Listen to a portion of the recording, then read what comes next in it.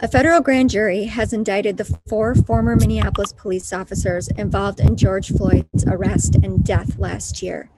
The indictment accuses Derek Chauvin, Thomas Lane, Tu Tao, and Jay King of willfully depriving Floyd of his constitutional rights as he was restrained, face down on the pavement, and left gasping for air and ultimately went motionless.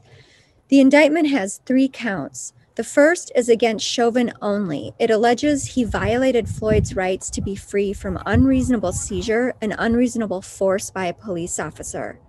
Tao and King are named in the second count, which alleges that they also violated Floyd's rights when they didn't intervene and stop Chauvin from doing what he was doing.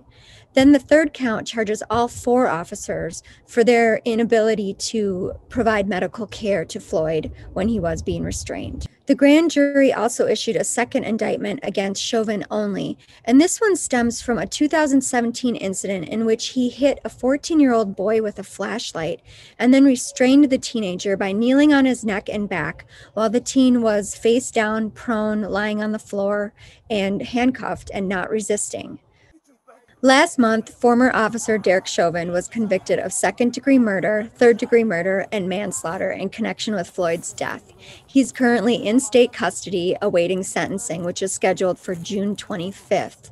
The other former officers, Officer Lane, Tao, and King, are scheduled to go on trial in August on charges of aiding and abetting both murder and manslaughter.